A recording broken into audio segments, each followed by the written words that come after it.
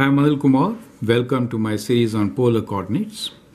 In this particular video, we will understand how to convert Cartesian coordinates to polar and then plot them on polar grid. So we have 4 points to work with. You can always pause the video, answer this question, and then look into my suggestions. Now the Cartesian coordinate given to us is a square root 3, 1, right? So we can find the value of r as equal to a square plus b square square root, which is 3 plus 1 square root, and that is 2.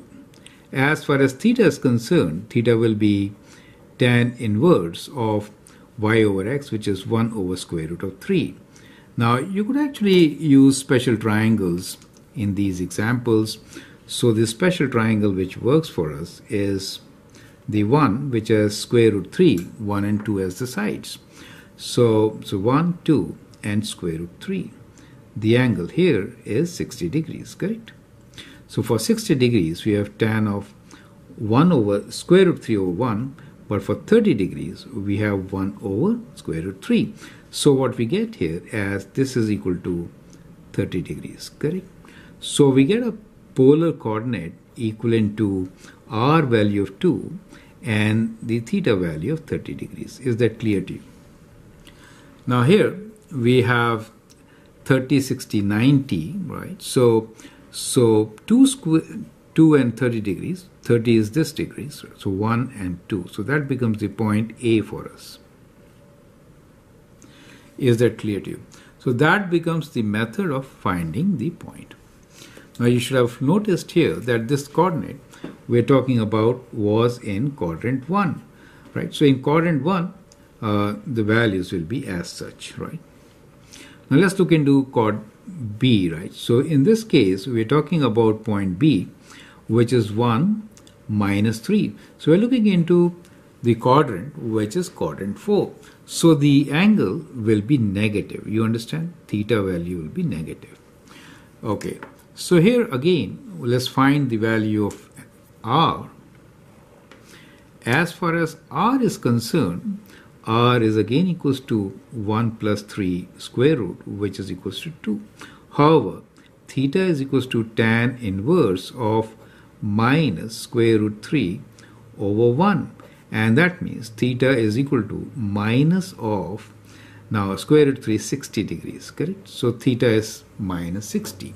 And therefore, this point B can be written as 2 minus 60 degrees. Is that clear to you? So when I say 2 minus 60 degrees, so we have to go, that is 30 and this is 60 degrees. So this is the point which should be the point B for us. Is that clear to you? 2 minus 60. Perfect. Now let's look into the next coordinate point, which happens to be in which quadrant? Now minus square root 3 and minus 1 means we are talking about quadrant 3. As far as tan is concerned, we normally get the values in these two quadrants. Here we have to make an adjustment, right? Remember that part. Okay. So what we get here is that the magnitude r again is 3 square root 3 and 1. So we know r is equals to square root of 3 plus 1, which is again 2, right? However, theta is equals to tan inverse of, both are negative, right? So basically it is 1 over square root of 3. Now 1 over square root of 3 will actually give you an angle here, but we're looking for an angle on the other side.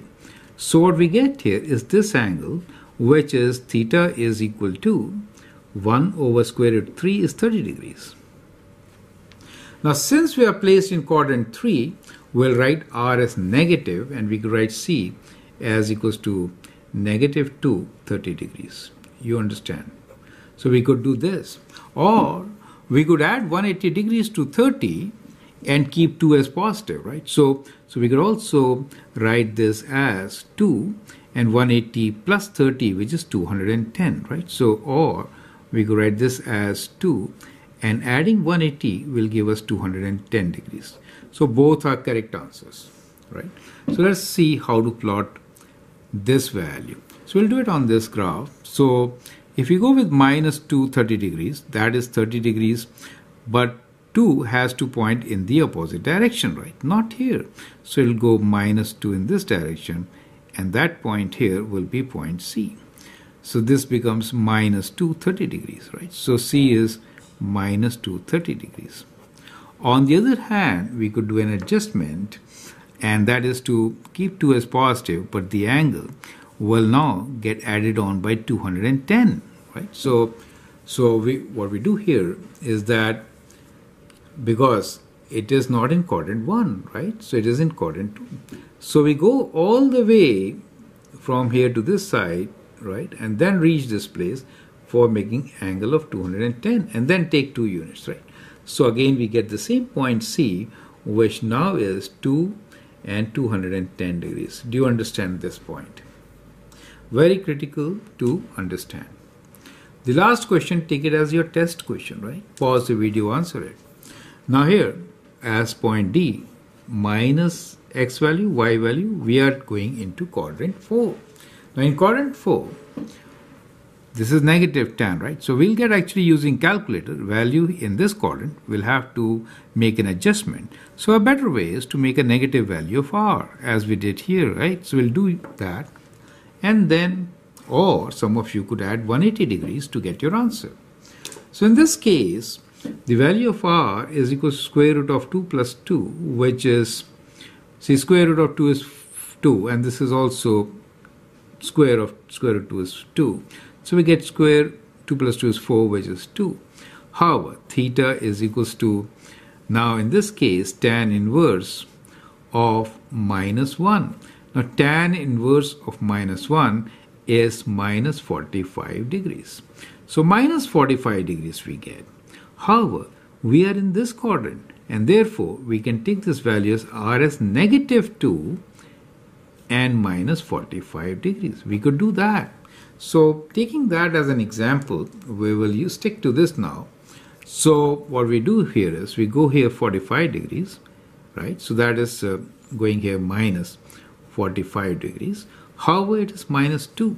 So we'll actually point not in this direction, right? So 45, sorry, it'll be like here. 45 degrees will be here, right? Minus 45 degrees. And then we'll point in the opposite direction, right? So the point will be here. So that will be the point D for us. Do you understand how we get D? So we'll not point in the same direction, but in the opposite direction to get our result. So that is how we are going to plot the point D, which is minus square root 2 square root 2. So I hope that makes sense, right? So you could either write negative for the r value, or you can make an adjustment here by adding 180 degrees. That is to say, you could also do this as 2, comma, add 180 degrees to write this as 135 degrees. Is that okay? So then also you get the same point in equivalent of quadrant 2 of rectangular system. So I hope that makes sense. So you have to take care of these things while working on conversion from Cartesian system to the polar system, right? So I hope that makes sense. Feel free to write a comment, share your views, and if you like and subscribe to my videos, that'd be great. Thanks for your time and all the best.